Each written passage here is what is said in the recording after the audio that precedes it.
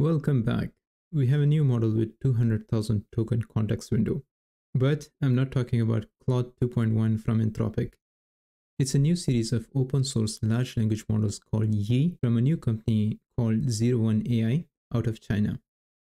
In my test, the models are extremely impressive, and it currently sits at the top of the Hugging Face OpenLLM leaderboard. Early this month, the first two versions of this model were released. One is the 6 billion version, the other one is the 32 or 34 billion version. In the initial iteration, the context window was limited to 4K tokens for training. However, at inference time, it can be extended to 32K tokens. But later on, they released the 200,000 token versions, which is extremely impressive. Initial release was limited to the base models. Today, they released the instruct version or chat version of these two models. So now they're going to be a lot more useful. And the best part is they also released the quantized version. So you have the models in 4-bit and 8-bit quantization, which means that you can actually run this on consumer hardware. So for example, the 4-bit version of the 34 billion model, you can run this on either 3090 or 4090 GPU, because if you set the batch size to 1, you will need around 19 gigabytes of VRAM. A 3090 and 4090 version has 24 gigabytes of VRAM. As you saw earlier on the benchmarks, the results are extremely impressive compared to all the other open source large language models. Before looking at how the model was trained, some comments about the license and testing the model, I want to highlight certain things that are mentioned on the model card, which are, I think, very important whenever it comes to testing any of the open source or proprietary large language models. So here they say, while benchmarking open source models, we have observed a disparity between the results generated by our pipeline and those reported in public sources. Then they go on to say, upon conducting a more in-depth investigation of this difference, we have discovered that various models may employ different prompts, post-processing strategy, and sampling techniques, potentially resulting in significant variations in the outcomes. Our prompt and post-processing strategy remains consistent with the original benchmark, and greedy decoding is employed during evaluation without any post-processing for the generated content. I wanted to highlight this for one specific reason, and that is different models that we test have actually different prompting techniques. So one prompt that works on one model may not work on another model in the exact same form. So sometimes you actually have to modify the prompt for it to work on a different model. And that's why the results that we see on benchmarks may not be a true representation of what the models are capable of. For example, if you simply modify the prompt for a certain model, it might start performing better on these benchmarks as well. So the whole idea is, if you prompt a model and it doesn't really work, just try modifying the prompt and you might see a performance boost. Now let's look at how the model is actually trained. So it's a bilingual model, trained only on Chinese and English. So it's not going to work on any other language. And it's trained on approximately 3 trillion tokens. Another thing that I want to highlight before we go into testing is that it's a modified Llama 2 architecture. So that means the tools that are developed for Llama 2 are probably going to work with the Yi series as well. So that's a good news. Now, in terms of the license, initially they had a very confusing license, but now it's Apache 2.0. That means you can use this for academic purposes as well as for commercial purposes. However, you need to get permission from them for commercial purposes. Now, the application is pretty straightforward. You just need to send them an email, and in most of the cases, they accept it. You can run the model in two different ways. If you want to use this within your own projects, you can use transformer package from Hugging Face to load and use the model. So here is a quick example. You simply need to import both the auto model for causal LM as well as the auto tokenizer. You provide the model path or model repo ID from Hugging Face. Now, if you notice, they are using the original version, the unquantized version. However, you can use the quantized versions as well. Now, for some reason, they have used different techniques for quantization. So for example, for the 8-bit quantized version, they are using the GPTQ format, and for the 4-bit quantized version, they're using the AWQ format. That means to run the 8-bit version, you need an NVIDIA GPU. For the AWQ format, I think you can run this on Apple Silicon as well, but I haven't tested it personally. Another thing is that I'm not sure if the chat version actually supports 200,000 tokens. I have tested it on a very long text. It seems to work, but I don't think I'm reaching that limit. So it might be limited to the 32,000 tokens. We are not sure because that information is not really clearly mentioned. Now, going back to the Python code, you can provide the model repo, then load the tokenizer. And in order to use the model, we're going to be using the auto model for causal LM. And then you can provide the different rules. So for example, here in this example, they're just providing the user input or user role, but you can also provide system message. And if you use the tokenizer and model on top of it, you will get a response. It's using the chat LM prompt template, but with the new update of transformer package, you don't really need to explicitly mention this. Now it's part of the model card, so you don't have to worry about it anymore. But if you just want to chat with the model, you have two other options. One is the Hugging Face Spaces. So it's hosted on the Hugging Face chat, or you can run this on Replicate as well. So we're going to be using the Hugging Face chat version. So here's the Hugging Face chat UI, and you can actually ask questions and get responses. And the responses are pretty quick.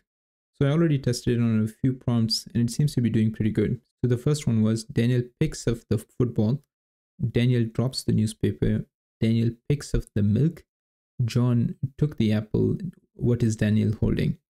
So the model has to do multi-step thinking in order to come up with the answer. So here it says, based on the information provided, Daniel is holding the football and milk, he dropped the newspaper, and John took the apple. So those items are not with Daniel, which is correct. So here is another prompt that I actually like to test. Most of the open source LLMs that I have tested so far are not able to get this right. The prompt is, how many days will it take for the pond to be half filled with lilies if the number of lilies double every day? And initially it takes 48 days for the pond to be completely filled. Okay, so here's the answer, and it actually got it right. So it says if the number of lilies double every day, and it takes 48 days for the pond to be completely filled, then on the 48th day, there would be this many lilies in the pond, right? So it goes through all the computations, and at the end it says, therefore it will take 47 days for the pond to be half filled with lilies, because on the 48th day, the pond will be completely filled, and on the 47th day, it will be half filled. I tried this same prompt a few times. Now, even when I tried it again, it gave me the correct answer. But previously, I have seen the model to struggle with this question. So I'm not sure if those are just initial temperature conditions that are set, but you could get incorrect answers. Now, one thing I have noticed is it tends to write a lot. So for example, here I was asking it for financial advice. So I said, if I had $1,000 to invest into AI companies on the NASDAQ, what would you invest in and why? So it says, if I had $1,000 to invest in AI companies on the NASDAQ, I would consider the following factors before making an investment decision. And the factors are market leaders, growth potential, diversification, financial health, mergers and acquisition, partnerships and collaborations, technological edge. And then it lists these 6 well-known companies: NVIDIA, Microsoft, Alphabet, Amazon, Facebook, and Apple. And also tells us about the business model and AI usage. So for example, for Amazon, it says, for its use of AI in e-commerce platform and through Amazon Web Services. So that's the AWS.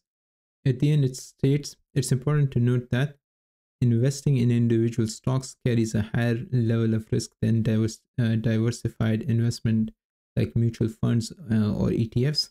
Before making any investment decisions, I would also consider consulting with a financial advisor and doing thorough research on the companies and the AI industry as a whole. So the response is pretty nice. Now, before looking at whether it can work with very long text, I wanted to see its instruction following abilities.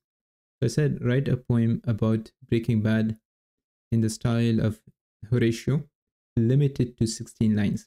Now, it came up with a really nice poem, I must say. It rhymes pretty good. However, instead of 16 lines, it gave me 28 lines.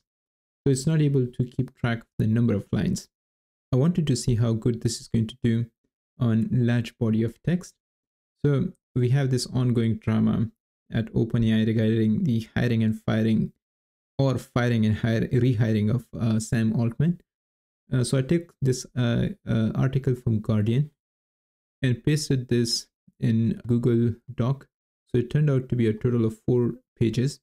And I wanted to see if the model can summarize it. So I said, provide an executive summary of the following text with main points in the form of a list. And then I provided the whole text in here. And I think it did an absolutely amazing job with the summary. So it says, OpenAI's firing and hiring of Sam Altman has shocked the tech world and raised concerns about the company's leadership and the future of AI development. Then it talks about the power struggle at OpenAI, and it refers to that it reflects the immaturity of the AI industry. Now, the article actually talks about the divide between accelerationist and decelerationist. So it also captured that. It also talks about how people perceive the action of the board. So it's actually creating a really good summary. It's only 4 pages, so it's definitely not reaching the limit of the context window. And that brings me to this amazing analysis by Greg. So he tested both the GPT-4 Turbo 128 context window model as well as the Claude 2.1 200,000 tokens models. Now he put together this interesting looking diagram.